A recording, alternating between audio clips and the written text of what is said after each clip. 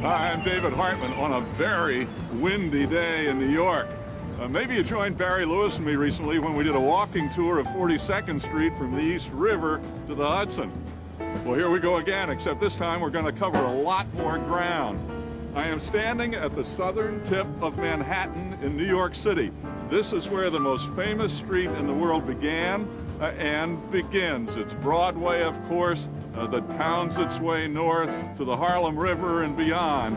Broadway is the light and the life of New York, the biggest blend of humanity in the world.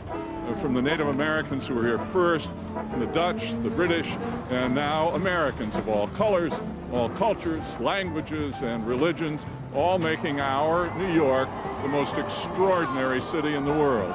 Celebrate it with us. Our tour guide is an absolute joy at bringing New York alive. Barry Lewis, architecture historian trained at Berkeley and the Sorbonne. He teaches at the New York School of Interior Design and the Cooper Union Forum, and most days guides walking tours all over New York. Join Barry and me for a walk up Broadway.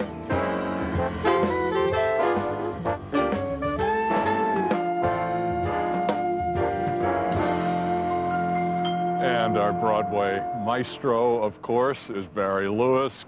Barry, how are you? How you doing, David? Right, I'm ready. 17 miles? Ready? Okay. Let's do it. All right. You've said that Broadway developed in jumps. What did you mean? Oh, absolutely. Now, the first 200 years of this city's existence, Broadway really meant nothing. It was the American Indians that blazed the trail. The Dutch took it over from them. The English took it over from the Dutch. When the English had it, well, let me show you something. I have a great map of the whole route. Look at that. Now, this is the whole route we're going to do. Right. We're down here at Bowling Green. When the English had this place, Broadway ran from Bowling Green past the English Commons. We were in English City. Every English city has a Commons. We call it today City Hall Park. Ran past the Commons, skirted north of that. It skirted the African burial ground, which we're going to see, and then it ran straight into a swamp that ran across the middle of Manhattan Island. In New York City, a swamp? Pestilential, malodorous, you know, a lot of people think New York is still a swamp. And, you know, it just ended. Right. It was nothing. Well, by the beginning of the 19th century, that changes. Let me show you. Here. It's just after 1800, and look at that. There's Lower Broadway. These are the finest houses in the city. This was the best address, like Fifth Avenue, opposite Central Park today. There's Bowling Green, and way uptown is the spire of Trinity Church. Right, so if everybody lived here, where was the business going on? The center of the city, downtown, midtown, the shops, retailing, banking, was by the East River. The whole city faced the East River. This was the back end of the city. Okay, Bowling Green, though, going back to when the Native Americans were here and then the Dutch took over. How did Bowling Green develop? What happened? When the Native Americans had the place, where the Custom House is now, that was their trading spot. The Dutch built a fort on it. It was a joke of a fort. It belonged on the Comedy Channel. And in front of it was a big open space. And this is where they had their markets, their parades, they hung out, they did their bowling, they did their fighting. You know, it was New York. They needed a pastime. Well, the English, by the 1730s, they made it a park. And then around 1770, the colonists put up a big statue of George III.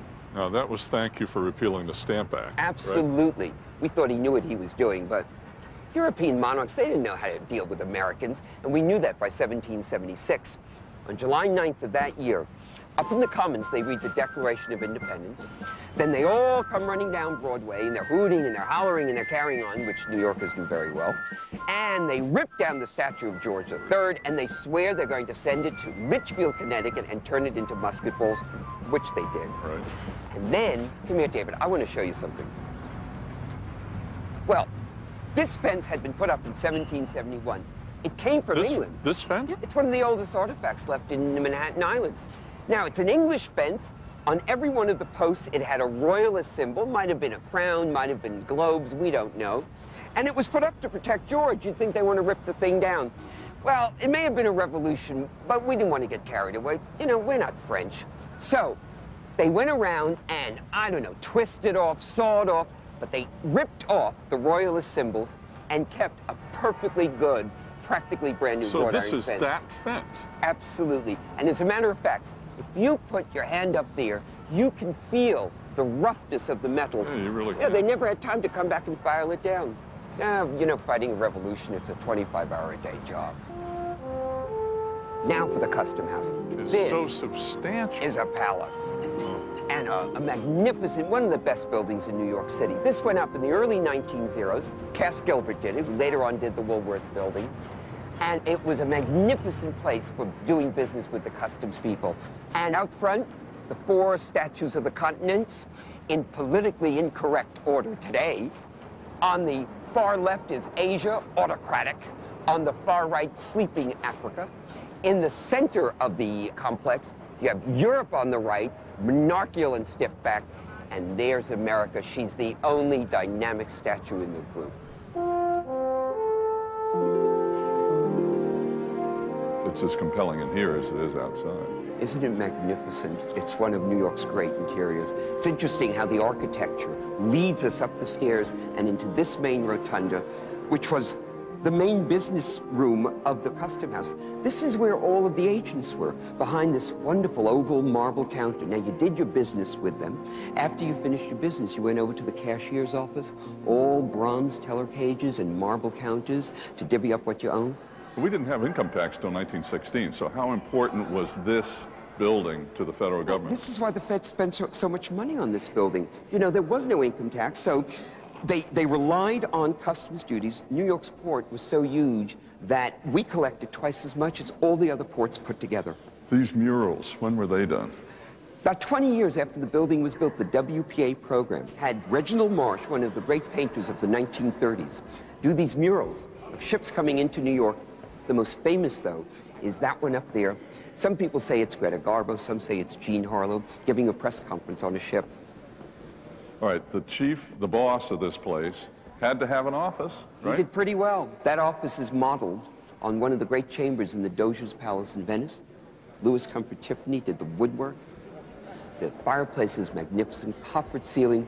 Isn't it fascinating how that era dealt with the public? I mean, think of all the great buildings that we built in that era. And of course now, this is the Smithsonian Museum of the American Indian. And it's appropriate. After all, this site was originally Indian trading ground. The road we're going up Broadway was originally an Algonquin trail. This museum has the largest collection of Native American artifacts in the world.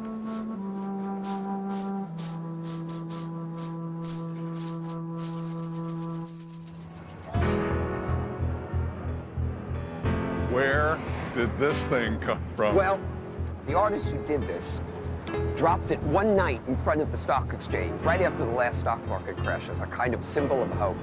I don't think the city agreed with him, and they moved it down here, and they're still fighting over the future of this statue. But it has gotten so popular. Every tourist in New York comes down here and takes a photograph of this. Turn around, look at this fabulous building. Behind those 3 arches is a magnificent 60-foot-high ticket hall for the Cunard Line. These were the great steamships that took you to Europe. Remember, in those days, there were no jet planes. You had to take a ship to go to Europe. And the Cunard people wanted the fantasy of the trip to begin the moment you bought a ticket. So they built this magnificent ticket hall. The scale is of the Roman baths. The decoration is of the Renaissance. Ezra Winter did the murals. 10 years later, he did the lobby of Radio City Music Hall. Barry Faulkner did 15-foot-high maps of the world. Samuel Yellen from Philadelphia did a magnificent iron screen that runs across the front of it. And they also gave you a first-class lounge that still exists. Remember, when the Titanic sunk, the survivors were picked up by the Carpathia, and that was a Cunard ship.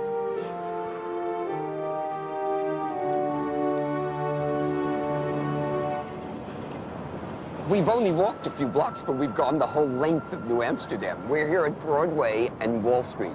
By the way, underneath us is the Wall Street subway station, and they just restored the original token booth. It's beautiful. Now, Wall Street, was there ever really a wall? Of course. Hey, they didn't fool around about names. Look at this. The Dutch did this map in the 1650s of New Amsterdam. Now there's the fort, which eventually, that's where the Custom House went, the Museum of the American Indian. We started down here at Bowling Green. walked up the Broadway. It was the broadest street in the city. For the Dutch, that ended at the Wall. Now, the Wall went from river to river, the entire width. Purpose? Well, it was more to keep out, we think it was to keep out the American Indians. No, it was actually to keep out the English from Connecticut.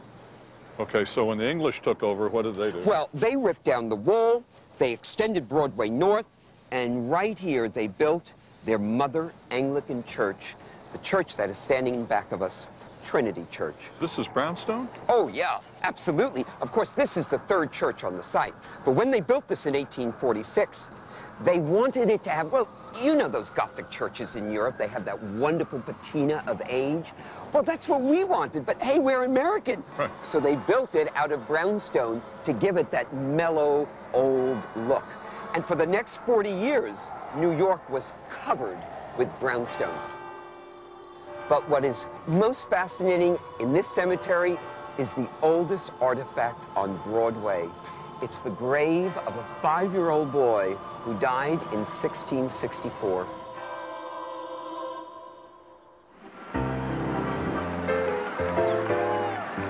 Ticker tape parades right up Broadway here. We honor our Heroes That Way sports teams, astronauts, world leaders. 1886, dedication of the Statue of Liberty, first parade up the Canyon of Heroes. How exciting does it get, Lewis? Well, what I'd like to know is who cleans up all that stuff? You are such a romantic. You really are. David, somebody has to be the realist in this outfit. Yeah, right. Okay. Park Row. What was here? David, this was the road out of New York City, not Broadway. Broadway ended in a marsh. If you wanted to go to Boston and points north, you came up Park Row, up the Bowery, and you were off to Boston. By the late 18th century, here's where the first theater settled.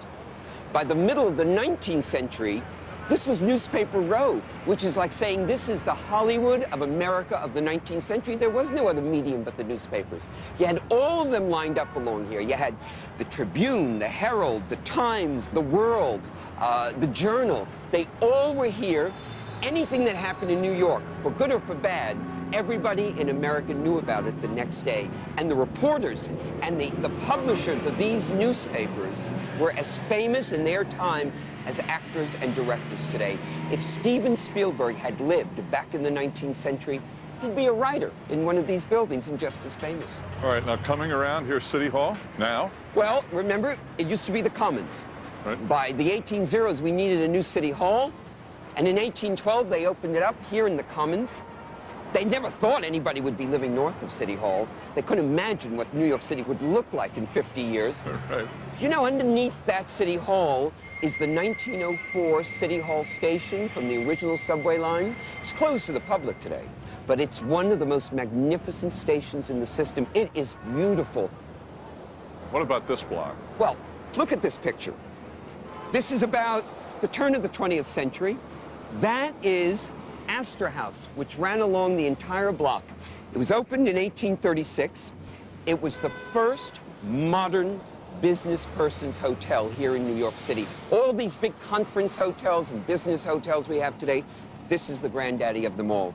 Now, right next to it, St. Paul's, still standing just as it was in 1765 when it was built, facing the Hudson River, made out of Manhattan schist, which is the bedrock of Manhattan Island, which is how all the skyscrapers stand up. And think about it. After the Revolution, when George Washington was inaugurated as president, Right down the street. right down here on Wall Street. Now remember, Trinity had burned down during the Revolution. So they came here for their service after the inauguration. You wonder what they were thinking when they were praying in this church. We were an experiment. And really, nobody knew if we were going to make it.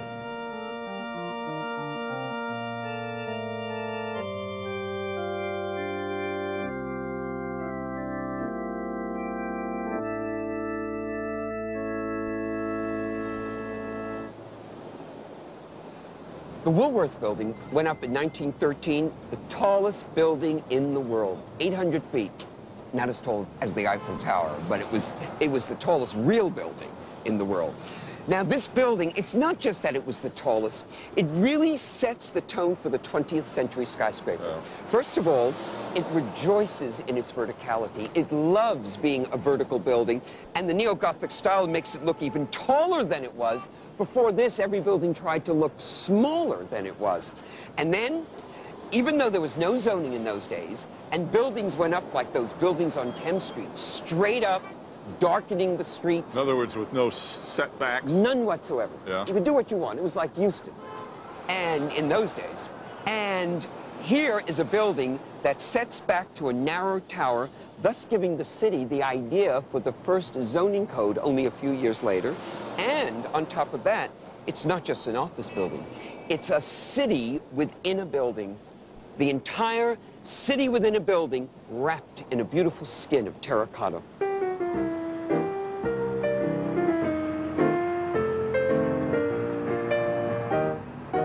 It was the Episcopal Bishop of New York who dubbed this the Cathedral of Commerce. But you do have that feeling when you walk in the lobby, at least I did, of being in a cathedral. Well, it was ironic the bishop said that, because for Cass Gilbert, the architect of the building, this lobby was the town square for this great city within a building. And he was so American. He designed this so it was functional and efficient and worked well. And then he framed it in this magnificent two-story high space that we're sitting in. And the most magnificent vaulted ceiling of glass mosaics, probably inlaid by immigrant craftsmen, mostly Italian, who were paid very little, which is why they could do it then, and we can't do it today.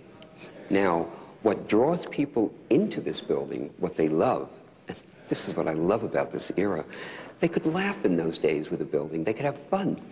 There are corbels throughout the lobby. Corbel? Well, a corbel is actually a bracket cantilevered out from the wall to hold a floor beam. But frankly, in here, everything's a stage set. Well, these corbels have carved figures of the various men who created this building. And right beneath us, there's Cass Gilbert, the architect, cradling a model of the Woolworth building in his arms. And across the way is his patron, F.W. Woolworth, counting his nickels and dimes.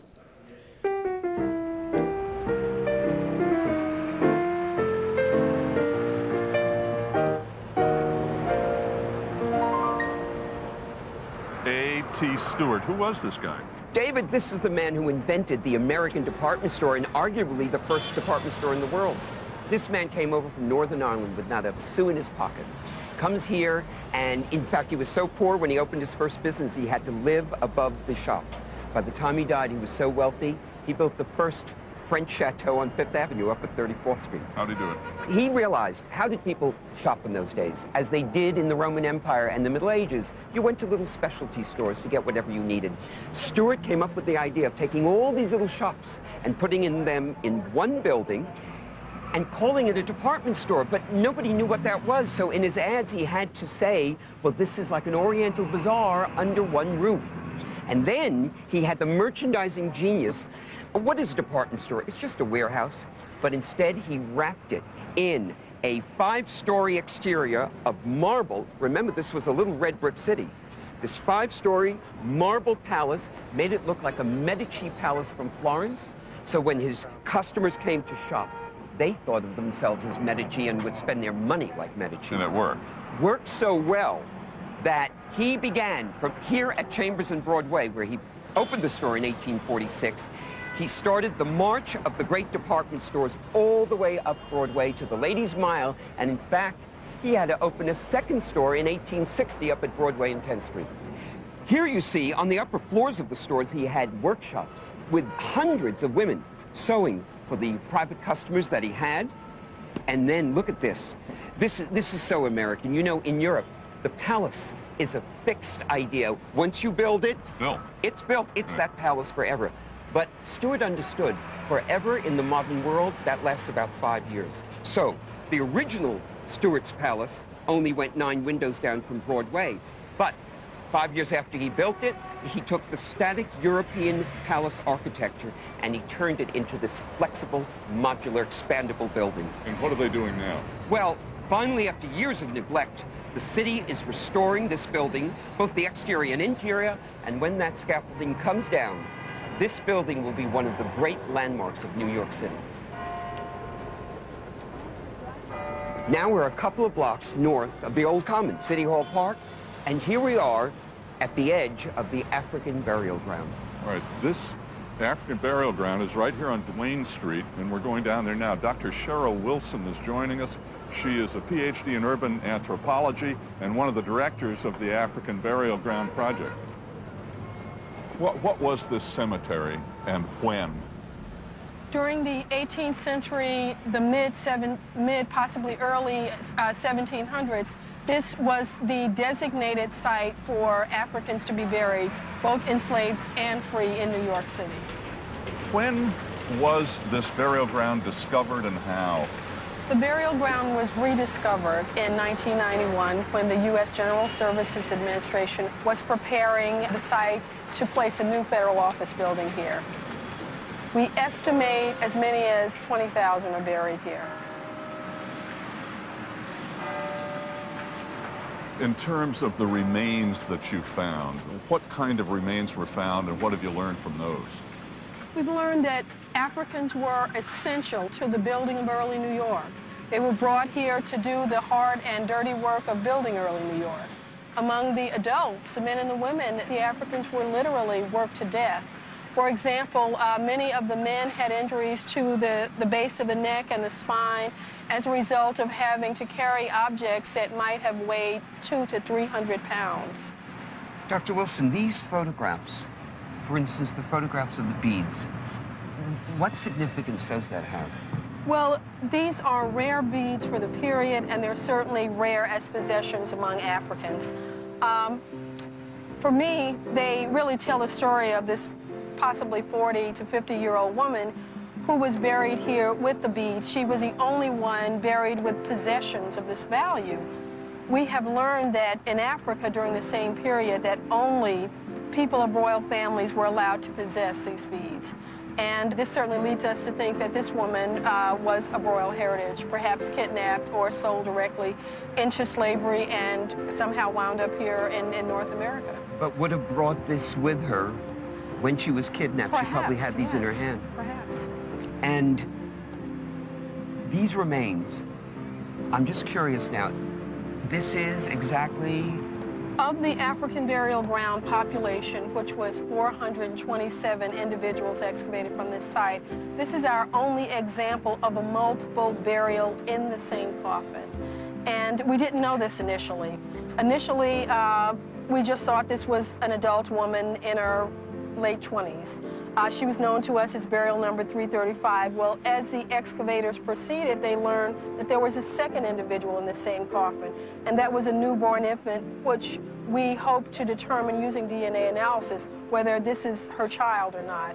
But the baby is known to us as burial number 356. So she was buried with the baby cradled in her arm? Yes.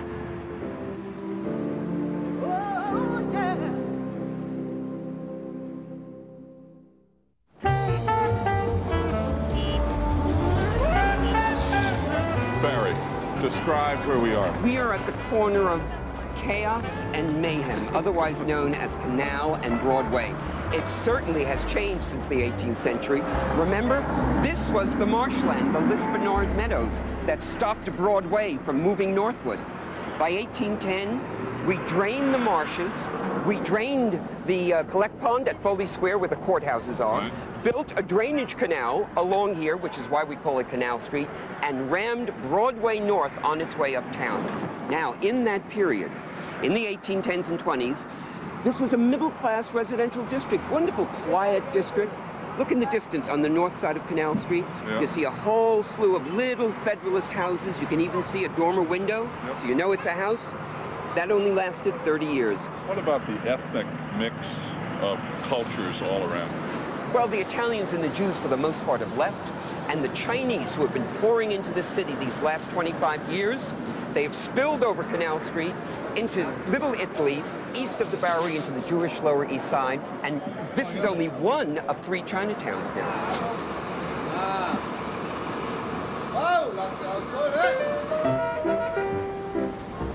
We've come about 3 blocks north of Canal Street. We're now at Broadway and Broome Street. And this building also looks Italian, at least to me, is it? Yes, David, but Italian from Venice. You see, A.T. Stewart's downtown, well, it was modeled on the Florentine palazzi. Well, Florence was always at war. They had to practically live in a fortress. But Venice was an island city. It never got invaded. So they had beautiful open palaces, the perfect model for a mid-19th century department store, which is exactly what this was. Right, what's this made of? It's all cast iron, ordered out of a catalog, just like we order blue jeans today from a catalog. Now, this is the cover of D.D. Badger's catalog. And the actual cast iron foundry that created this building, it was right over there on the East River. And you just flipped through it until you found yourself a design you liked. And you got to a page and you said, you know, I like that, I'm ordering it. And in 4 or 5 days' time, hundreds of cast iron parts were shipped to you. Erector set? I mean, really? Exactly like an erector set. And it was all bolted together, and then it was painted to look like stone. As a matter of fact, sometimes they would marbleize it with faux marble veining so you would think it was marble. We're a few more blocks uptown, just north of Bleecker Street on Broadway. What are we going to find here? We're going to find the beginning of Bohemia. David, every beatnik, every hippie, every punk should know the address, 653 Broadway. Early Village? Early East Village, early East Village, early Lower East Side of today. Right. Because this was where Charlie Pfaff, a Swiss German, opened his beer hall in the late 1850s. And I don't know how he managed to do this, but he drew in all of the bohemians, all of the avant-garde crazies of that day to Pfaff's Saloon. And it became famous. Now, this is what Broadway would have looked like. This happens to be Broadway from Duane Street south of Trinity, but this part of Broadway would have been the same. All these elegant people, remember in the 1850s, this was the most elegant shopping street like 57th Street is today. And little did they know what was going on underneath this sidewalk as they walked along. This is an ad from Pfaff's, which actually appeared in the New York Saturday Press, which was to the 1850s what the Village Voice was to New York of the 1950s. And then, by the 1870s, already the Pfaff's building has changed. It might be the same building remodeled, it might be a new building, but it could very likely be that these buildings, these newer buildings, incorporated the underground vaults where Pfaff's was located, which means that right here, right under this sidewalk, is where Walt Whitman and his bohemian friends hung out. We're standing in the sub-basement 2 floors below that sidewalk where we stood just a moment ago. What do you see here, Barry? Well, David, you see those cast iron columns that are supporting the sidewalk? They're mid-19th century cast iron columns. You ordered them from D.D. Badger's or the other iron foundries. These vaults right under the Broadway sidewalk could very well be the vaults that Pfaff's was located in back then. So it would be on this floor right above us? Absolutely. The basement floor right under the sidewalk. Look at this print. This is a cartoon showing all the characters hanging out at Pfaff's right under the sidewalk vault with all of Broadway walking overhead. And that would have been the floor right Yes, here. it would have been right up there. And what characters they were. I mean, there was, let's see, there was Ada Clare, who was known more for her lifestyle than for her art, which is, that's a New York métier these days. She, in fact, had a love child. And instead of being ashamed about it, she would enter hotels and sign in as Miss Ada Clare and Son.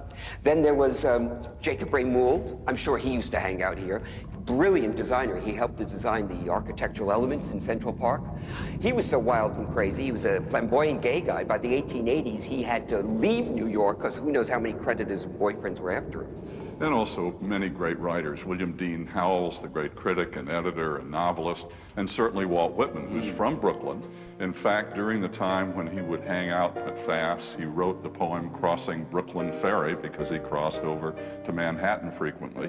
He wrote Leaves of Grass, and he wrote this about Pfaff's. He wrote, "The vault of Pfaff's where the drinkers and laughers meet to eat and drink and carouse, while on the walk immediately overhead pass the myriad feet of Broadway."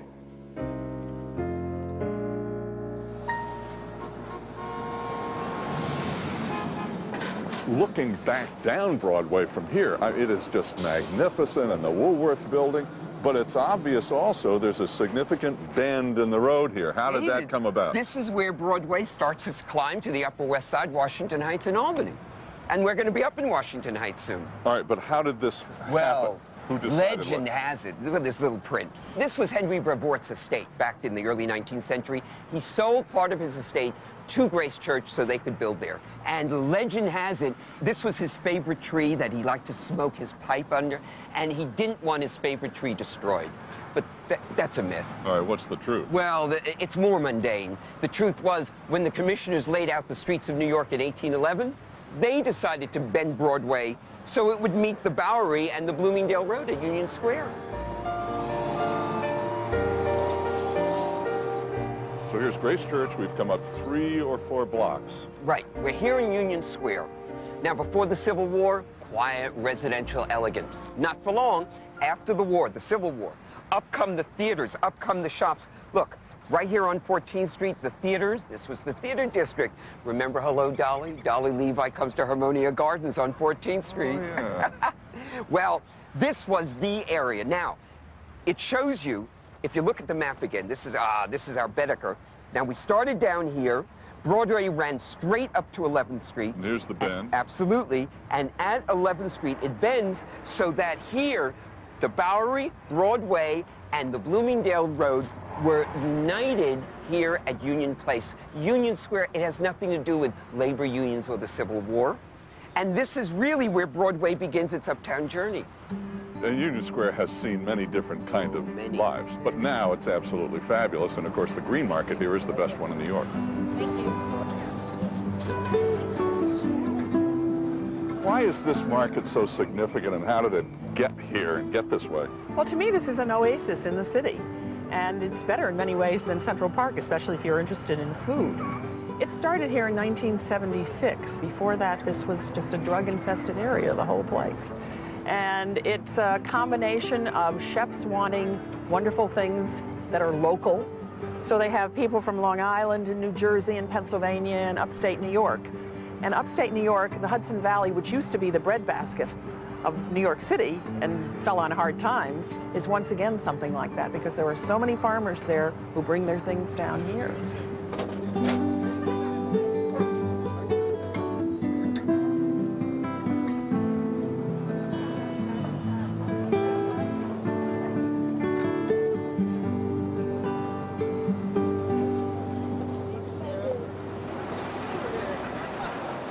So we're at 17th and Broadway, north end of Union Square. In the 19th and early 20th century, New York was divided between downtown, which is where the money was made, and that's where the corporations were, the banks, and it was strictly a male preserve. And then there was Midtown. Midtown was where the money was spent, and that was the ladies' preserve. This is dead center of Ladies' Mile, right here at Broadway and 20th Street, right across the street from the 1869 Lord and Taylor's department store. Sam and George. In those years, in the 1870s and 80s, money flowed down this part of Broadway. This was the wealthiest part of town, at least for shopping. Lord and Taylor had plenty of company. Arnold Constable was down the street, Tiffany's was nearby, W&J Sloan, Brooks Brothers was up at 22nd Street. This is where you came to buy the goods that will allow a New Yorker to do what they like to do best. Which was?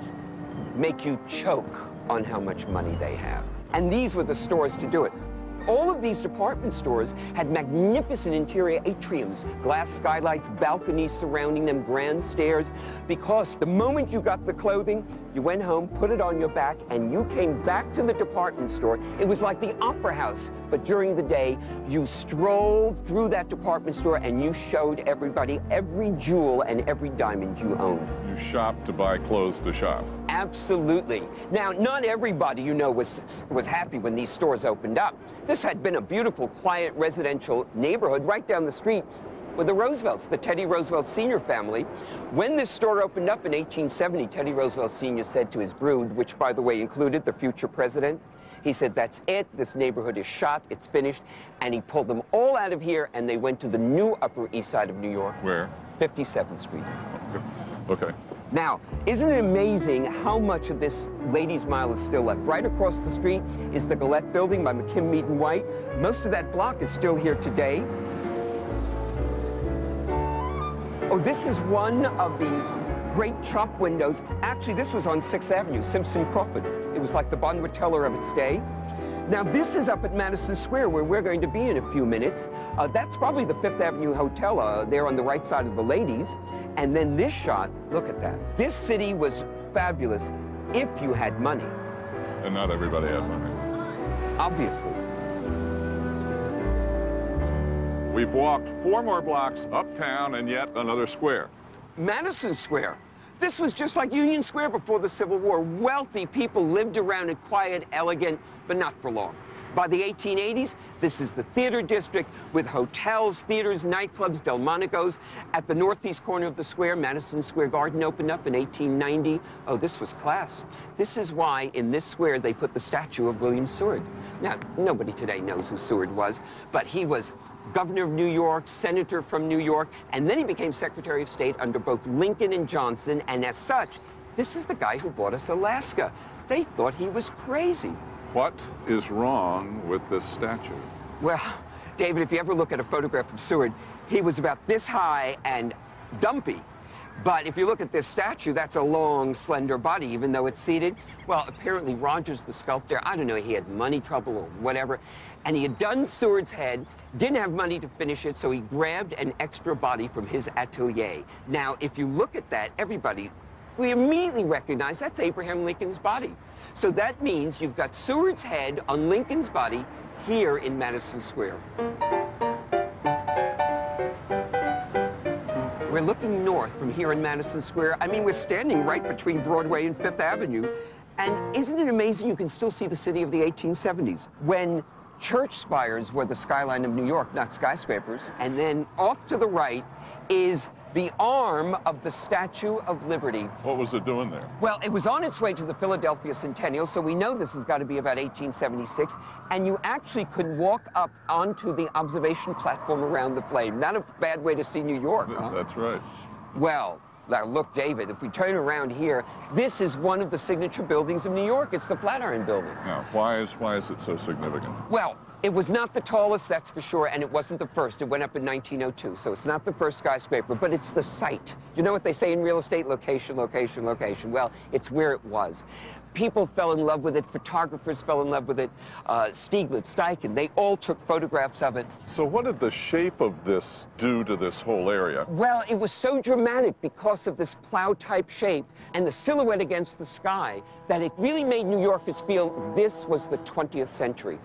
Now, it had the same problem that our glass boxes did in the 1960s. The moment the wind hit the top of the building, like a waterfall, it came right down, hitting anything on the sidewalk, meaning you and me.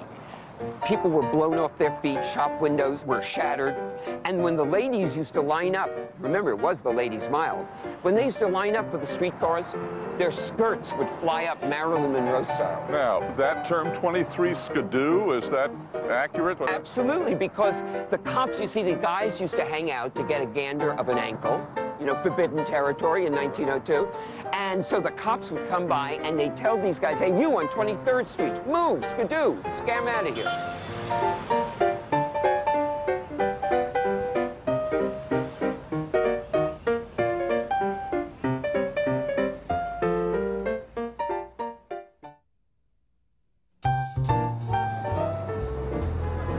We've walked up a few more blocks, and here we are in another square. Well, this is what we Americans call a square, but Herald Square, I think, is more like free choice in 3 dimensions, which sounds a lot better than it looks. Well, today, everybody knows Herald Square. It's the premier middle-class shopping district in New York, but it wasn't always that way. Here, take a look at these photos. Here we are, it's the 1890s, it's got to be after 1893, because there's the Herald building. Now, James Gordon Bennett, who ran the Herald, it used to be down at Park Row, where all the newspapers were. Remember when we were City Hall, yeah. Absolutely, down by City Hall. Well, he had the brainstorm to break away from Park Row, move up to this part of town, which in the 1890s, this was the theater district. And he had the city rename this important theater square, Herald Square. But things changed so fast. Now, in this picture, we're looking uptown towards what was then Longacre Square. It's going to be Times Square in a few years. To the right, the 6th Avenue L opened up in 1878, came rattling along here right through the 1930s. Now, look at this, 10 years and already everything's changed. We look uptown and we can see the brand new Times Tower has just gone up. Macy's, brand new, overlooking Herald Square. And that Macy's building, by the way, look at this. People never realize it. This corner at Broadway and 34th Street, when Macy's bought this lot, and after all, it was and probably still is one of the world's largest department stores, a competitor bought the corner lot, hoping to do a deal with Macy's. Well, Macy's would have none of it, so they built the building with a notch to go around the holdout. And in this holdout, it's a Cuban cigar store. When I was a kid, it was a Nedix. And an orange. Oh, Frankfurters and an orange drink. I can just taste the orange drink today. Now, this is a great shot of the old New York Herald building. It stood right here at the north end of the square. This is why preservationists fight the battles they do. When it went up in 1893, it gave such a panache to this square, and it stood until the mid-1920s. And if it was still here today, it would still give this square a unique sense of character.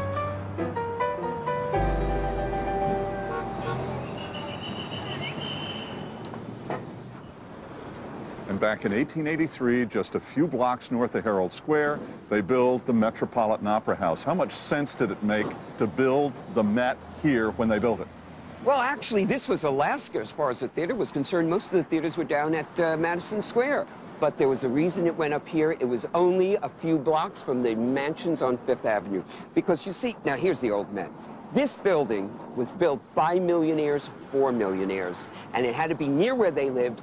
It was 1,000,000 miles from the poverty of the Lower East Side. The outside of it looked like a brewery. But the inside, you needed sunglasses when you went in this place. How much did old money, new money have to do with the building? You see those boxes? That's what the new Met was all about. The old Opera House on 14th Street was built by the pre-Civil War rich, and it just had 18 boxes just for them. Now we have Goulds, Rockefellers, Morgans, and they want opera boxes. They broke away from 14th Street. They built their opera house up here. When built, it was in the middle of nowhere. 20 years later, in the middle of the theater district, and by the 1920s, it was hopelessly downtown, and they were already looking to move it. And big. Next to La Scala was the biggest opera That's house right. in the world. Oh, I remember it. I used to be in standing room in the back. You know, when this came down, when they moved up to Lincoln Center, there was a bitter fight over keeping this building. But the Metropolitan Opera wanted it down. Down it came in '67. And look what we have now. The 1960s. What else?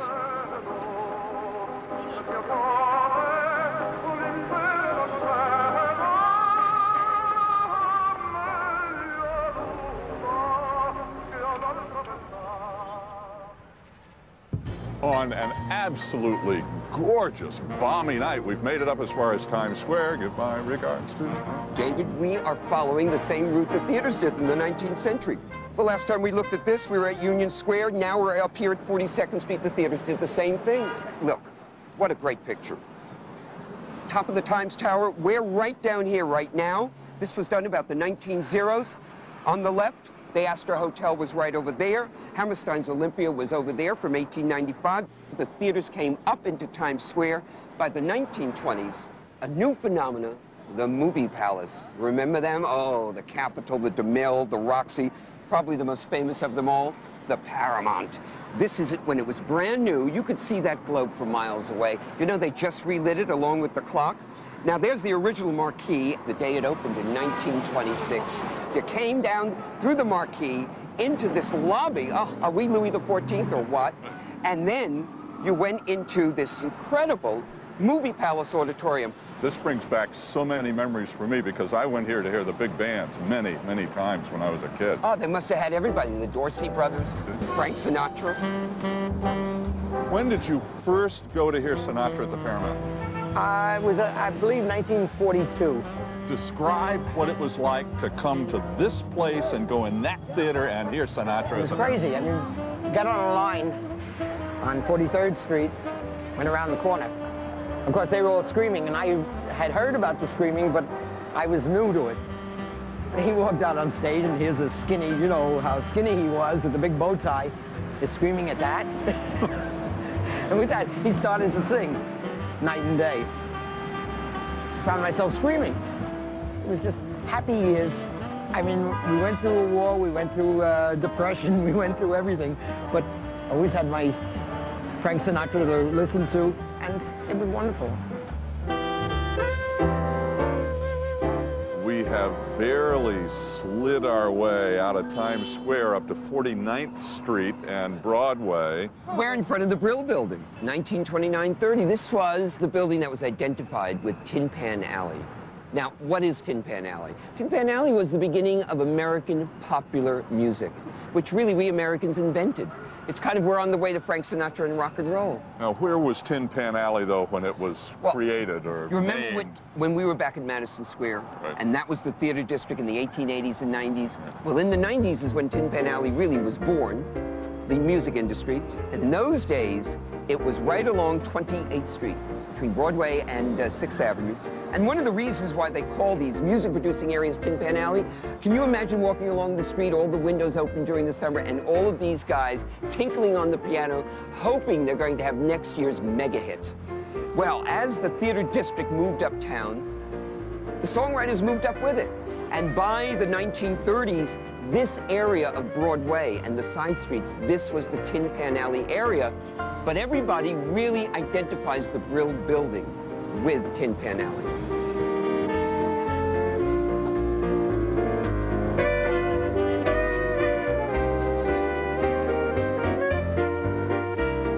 Compared to everything else we've seen on Broadway, especially Times Square, just a few blocks below us, Columbus Circle seems like it, just never really made it. How accurate is that?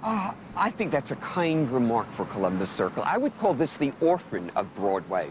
Now, David, we've been coming up Broadway. We've seen every 20 years the theater district, the shopping district moved uptown another 20 blocks.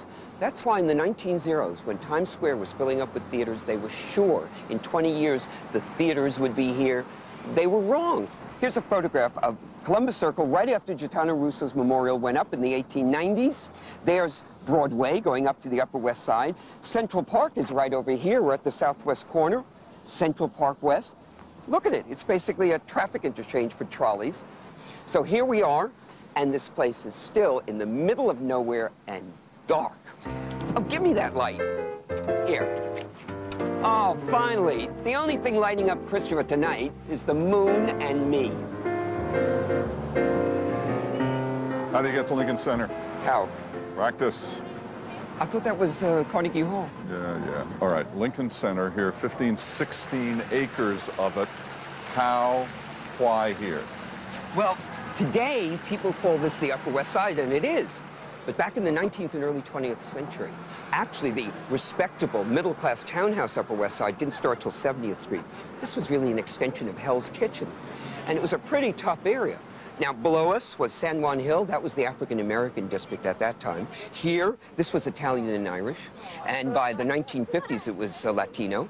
Well, the city wanted urban renewal, and they brought in Lincoln Center. But did you ever see the movie West Side Story? Sure. Well, the outdoor shots of that movie were shot here in the streets of the deserted tenements. And in the background, and next time you see it, just watch, you can see the boarded up houses. Perfect setting for West Side Story. The day after the film was finished, in came the demolition crew, and today we have Lincoln Center. Lincoln Center, what does it reflect? What does it mean, or should it mean to all of us? Well, it's really the center for much of the entertainment that goes on in New York City and indeed much of the United States as well. We have 4 theaters right here at Lincoln Center. Avery Fisher Hall, which is home to the New York Philharmonic, Metropolitan Opera, of course, New York State Theater.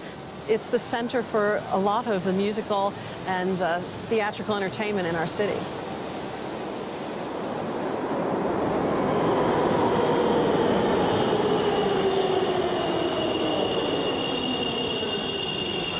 Fresh air. Oh, it's the Upper West Side. This fresh air, this used to be the country in the Civil War. This was rural upstate New York. Well, look at this. Now, we have started down there. We were at 42nd Street, Columbus Circle. Now we're at West 72nd Street. The city knows urban development is coming. They lay out this thing called the Boulevard. It went from 59th Street to 155th Street, basically followed the Bloomingdale Road. Beautiful divided roadway, planted median, beautiful trees along the sidewalk. Oh, they thought the richest people would live along the boulevard. Oh, what a flop, worse than anything that ever played Broadway. Well, They didn't know what to do. They were at their wits' end. And then in 1899, the city announced manna from heaven. Subway. The IRT. The city was going to build New York's first electric railroad underground subway with local and express stops linking downtown, where all the middle class worked, with uptown, the Upper West Side in Harlem, where the middle class lived. 20 minutes to Wall Street. Oh, the old L trains took you an hour. Now look, this guy is standing here in the middle of Broadway. He looks like he might as well be in the middle of Westchester. But even though it's 1899, 1900, the future is about to break. There is the steel framing of the Ansonia already going up. The subway started construction that year, barreling up Broadway and turning this dismal failure called the Boulevard into a fabulous success called Broadway. And it also brought to this neighborhood something that middle-class New Yorkers were a little leery about and frankly didn't like at all. It was called the apartment house. 1904, between 73rd and 74th Street, the Ansonia opens. Why was it such a big deal? A big deal? Look at the size of this thing. Here it is in a picture when it was brand new, looming above Broadway, flamboyant in that Parisian style. The developer thought it was like a Paris apartment house, except in Paris in 1904, at 17 stories, it would have looked like Godzilla in a 7-story city like Paris. So who lived here? Well, they had everyone, the middle class, you know, they didn't like these places. They thought that these apartment houses were basically high-rise bordellos. Being Anglo-Saxon, they thought apartment houses were louche, the kind of place the French would live in.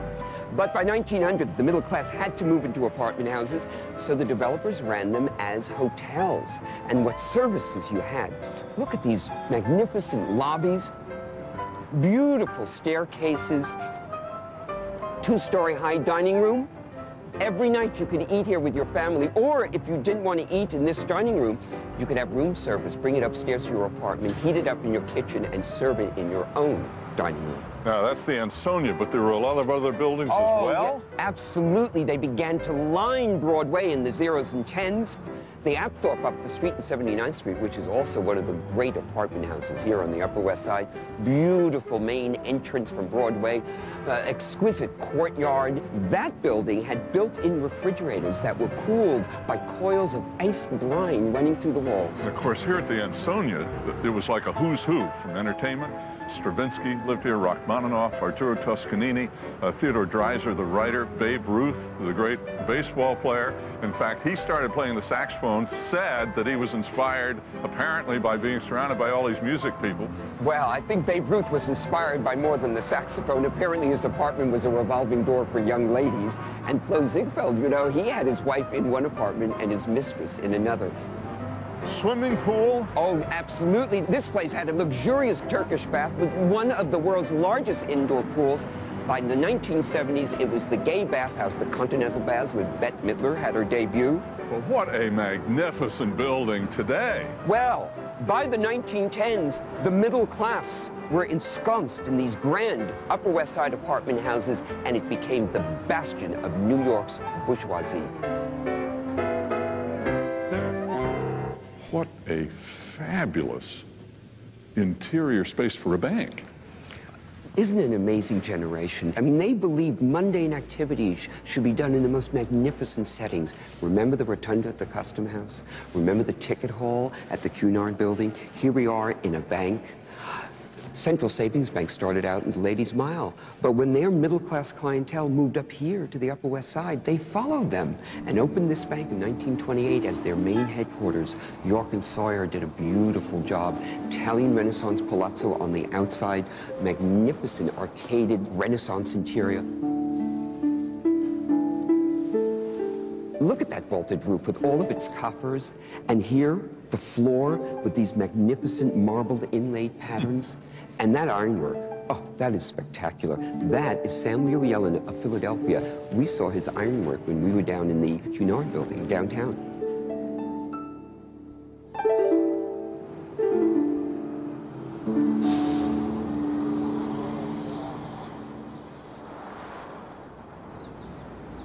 It's amazing. Here we are at the confluence of Broadway and West End Avenue, here up at 105th Street. And as noisy as all the traffic is passing by, when you're in this square, I always think, oh, you feel like you're a million miles away from all the hubbub of New York City. This used to be called Bloomingdale Square.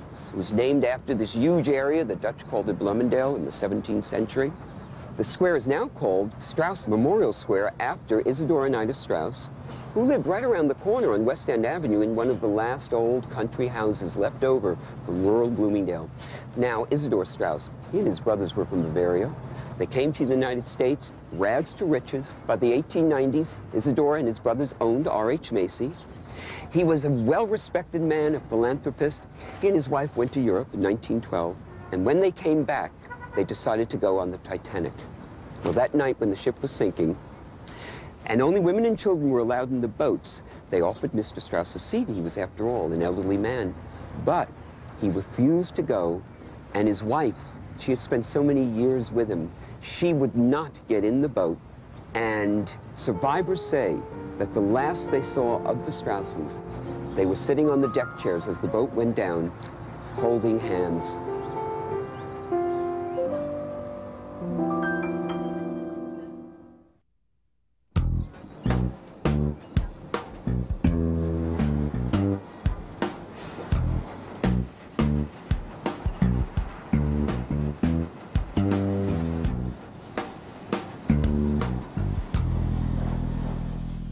Broadway's right over here. This is 116th Street in front of Barry and me. Of course, there are no cars on it here because this is Columbia University.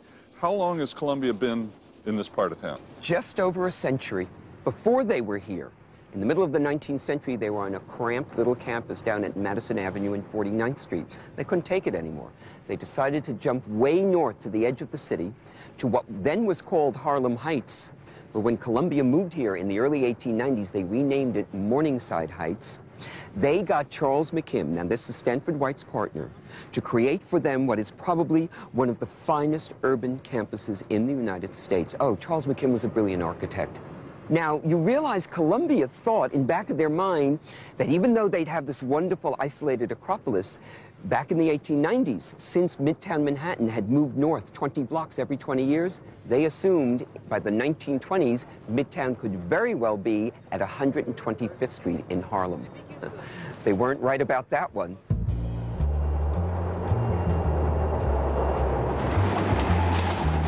(125th Street), we've made it this far north, but what are we doing up in the air?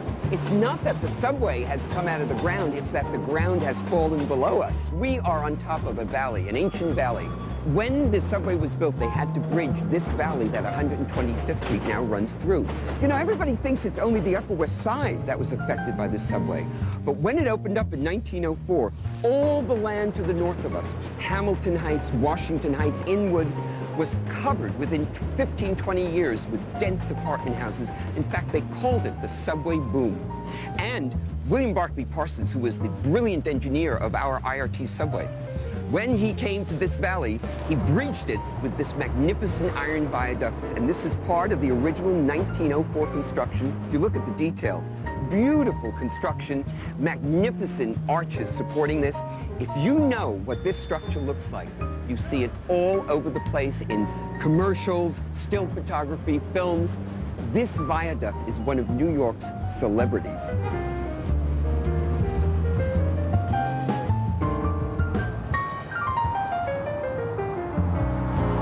Church of the Intercession, 155th and Broadway. But back in 1776, George Washington and his troops were right here. General Howe and the Brits had taken over lower Manhattan, and this is where Washington prepared to move north to retreat up to White Plains. But that was well over 200 years ago. Well, after he left, a few other families moved in. You know, in the 18th and early 19th century, this was like Litchfield County, Connecticut. This was where your weekend homes, your summer estate was, and it took you an hour and a half or 2 hours to get here. The same thing as to Litchfield, Connecticut today. It was, now here was where the Carmen family was, this part. Next door to the north was the Audubon family. Way up at the tip of Manhattan was the Dyckman estate. Now, Trinity. We saw Trinity Church. Down yeah, absolutely. They ran out of room in that cemetery down there. So in the 1840s, they bought part of the Carmen estate, laid out this beautiful cemetery, which is really what gives us an idea of what this rural part of Manhattan looked like. Now, on the other side, in that part of the cemetery, that's where Clement Clark Moore is buried. It was the night before Christmas, and all through the house, not a creature was stirring, not even a mouse. The stockings were hung by the chimney with care. And do you want me to go on? Well, you got a present for me? That's coming. Just... And it was in the 1820s he did that poem. Isn't it amazing? All that academic work, and that's all we know him for. Now, on this side of Broadway, in fact, right through that gate, right in back of this church, is the grave of John James Audubon. He actually was French-Haitian, but we know him as the American naturalist who did those beautiful prints of birds. And it was his estate just to the north. Part of it, at least, was bought in the 1900s by the Huntington family. And right over there is where Archer Huntington created an acropolis for northern Manhattan, Audubon Terrace, and the Hispanic Society.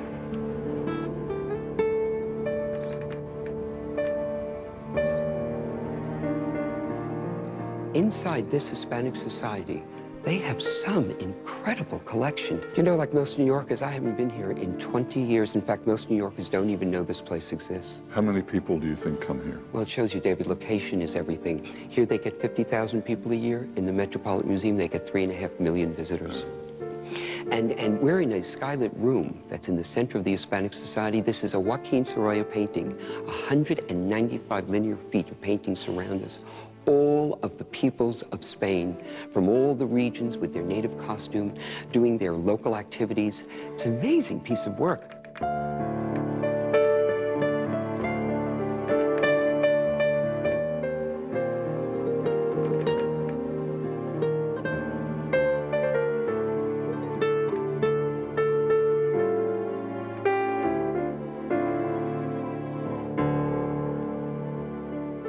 And yet this is only a smidgen of what they have here.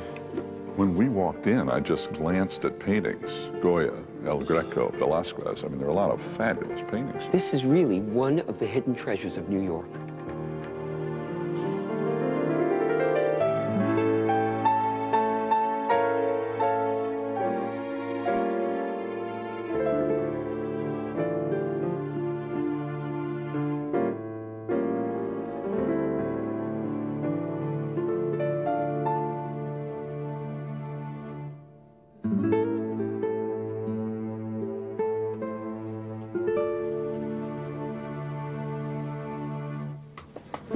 Guillermo Linares is a member of the City Council of the City of New York and joins us now. Mr. Councilman, nice to have you with us. It's a pleasure.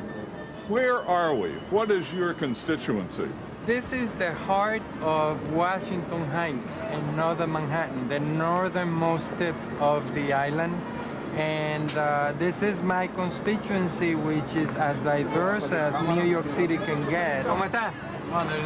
Bien, ¿y usted? ¿Cómo está? How significant is it that you are an elected member of the City Council of New York? Well, being the first Dominican-born elected official in the City Council and the first in the country to be elected to higher office carries so much pride. The pride that every single immigrant group that came to this United States have whenever first was elected. It carries a lot of responsibility, and it introduces the group to the rest of the city and the country. ¿Y usted cómo está? También. My neighborhood is very condensed, highly populated, very attractive to people and for business. And it covers as far down Washington Heights as Columbia University Presbyterian Hospital, Yeshiva, and many other major institutions. But you have Broadway cutting through Washington Heights. So Broadway is really embracing all of Manhattan, but in northern Manhattan in a very special way. Broadway and 165th Street. Now it's the Columbia Presbyterian Medical Center. But this is where the Yankees began, our New York Yankees. They were known as the Highlanders back in 1903. And this photograph shows you the park they played in. We're standing on the same corner the photographer was. We're looking across the street. I know it says American League Park, but they called it Hilltop Park. And we are certainly on top of a hill here in Washington Heights. They played here until 1912 when they moved to the Polo Grounds with the Giants. That year, William Fox built the Audubon Ballroom and Movie Complex, the facade of which is still standing. Now, this is the building in which Malcolm X was assassinated in 1965. Today, we only have the facade, but that facade is a memorial to Malcolm X.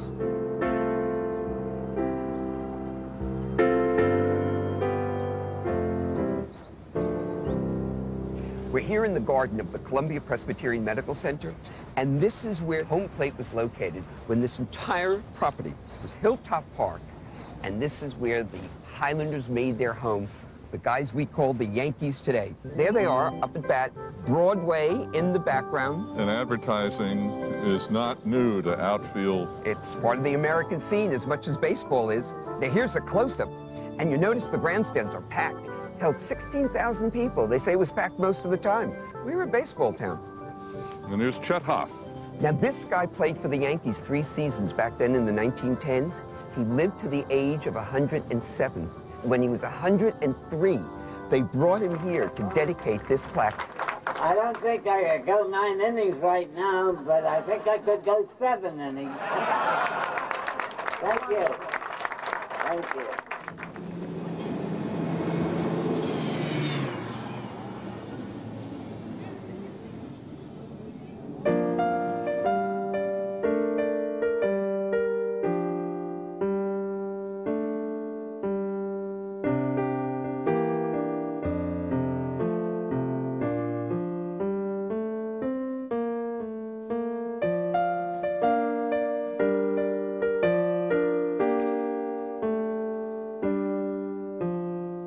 Looking out here, this brings back a lot of memories for me, not this house, but theaters like it. This is my childhood. I grew up in theaters like this. Isn't it amazing, David? We truly are a disposable culture. We built these magnificent movie palaces in one generation. By the next generation, we were throwing them away, literally. And we have so few of these left. This was built as the Loews, 175th Street. Lowe's, 175th Street. David, please, you're from across the river. We can hear that. This was opened in 1930. These movie palaces really began in the 1910s. The Audubon Ballroom was 1912. But when talkies came in the late 1920s, then these movie palaces really hit their heyday. The Paramount opened on Times Square, and a couple of years later, in 1930, there's the theater we're in now. Isn't that an amazing place? What do you call this architecturally? Well, I'd call it Mayan, Aztec, Uzbekistani Deco. I think it's that category. Now, this is an ad from opening day. You have to explain to the younger people, when you paid for a movie, it wasn't just a movie. You saw the newsreel, you saw the cartoon, and you had a stage show. We had stage shows between the movies, so you got everything. Now, this theater, look at this amazing fantasy land that they created back in 1930. It's hard to believe that anybody designed to build this today. Well, Thomas Lamb did this, and he was an incredible architect. Now, this theater only lasted 37 years. And it closed in 1967, but in 1969, the Reverend Ike bought this for his United Church, and he did a remarkable job of cleaning and restoring the place. It's been 20 years since I've been here, and I must say, with all the thousands of people who have come through here, and they don't just have religious services, they rent it out for concerts and public events, so they've had thousands of people come through here. It is not cheap to maintain these older places, and yet it still looks so spectacular, like the day it opened. Right. As a matter of fact, this theater still has, down there is the original organ, excellent shape. I'd love to hear it on a Sunday morning. And upstairs in the projection room, they still have the original projectors. How old were these machines? When were they used? Probably 1935, 1940. And they would have been used till about when? Probably the 60s, late 60s. When did your grandfather start? 1913, 1915, somewhere in there. But there was no sound then? No, he worked with a piano player. He had to crank it, and he worked with a piano player. And the piano player, sometimes you had to, they'd be out of time because the piano players changed twice a day. And my grandfather would be cranking all day by himself, and he'd get a little slow, and the new piano player would be going quicker. So my dad would often come in at night after school or at night, bring my grandfather's dinner, and he would crank the rest of the night for my grandfather. That's how my dad learned it, the craft. So then you learned the craft from your dad? Yes. Yeah. I used to follow my dad into the projection booth, especially during the summers off from school. I was always amazed by it, you know, all the mechanics of it. And my dad was a good teacher. Will this thing still run? We could give it a shot. You better stand back. Okay. It's been a long time. Let me make sure.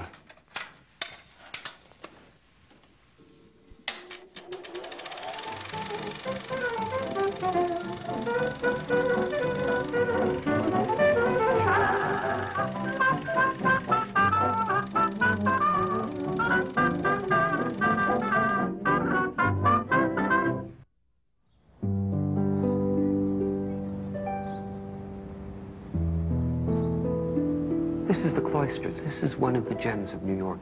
It's the Metropolitan Museum's medieval collection, and it sits in Fort Tryon Park, 260 feet above sea level.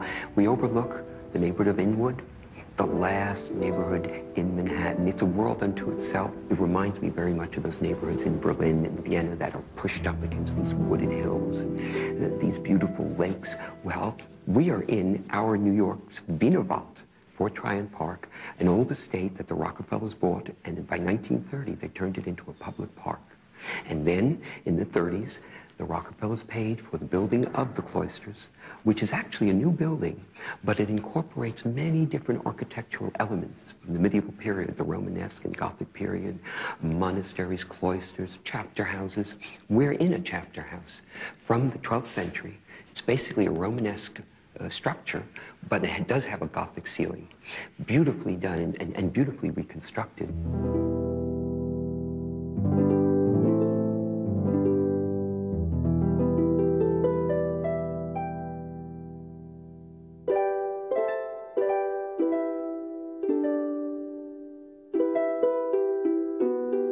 Now, the Rockefellers not only gave to us, New Yorkers, Fort Tryon Park, the Cloisters, but they also bought across the Hudson River. That entire stretch of the Palisades was bought by the Rockefellers to give us the sense that when we looked across this river, there would never be new construction, there would never be new development. And as we scan the Palisades, we can feel like we are in the 17th century. A hint of Rome, a very small hint.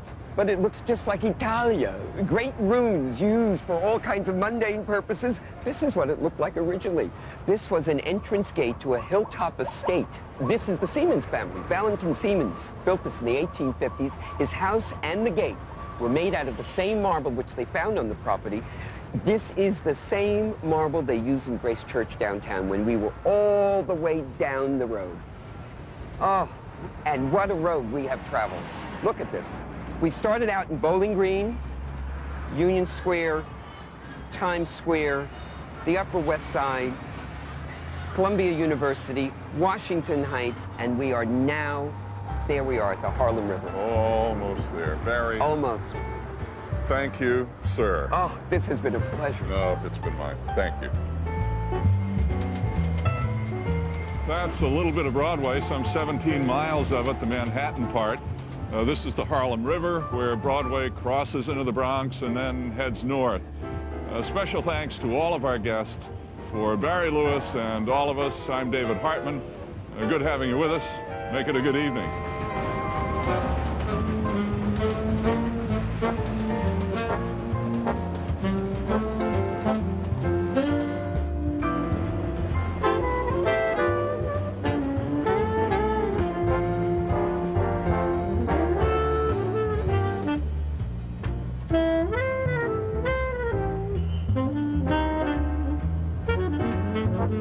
Thank you.